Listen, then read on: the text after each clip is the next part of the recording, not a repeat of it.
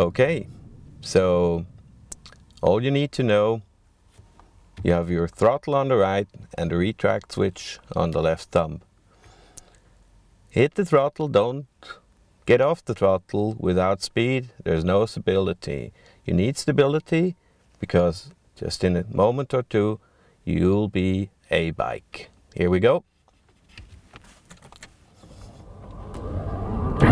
And we're airborne.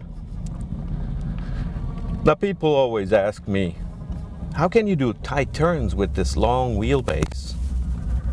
It's easy. All you have to do is look where you go. Always look where you go. So you don't look in a tight turn, you don't look through the front windshield, you look through the side window. And you can turn it really, really tight.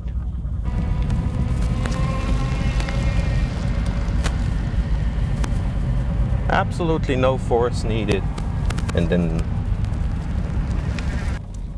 we prepare for the landing. And there we are. Easy.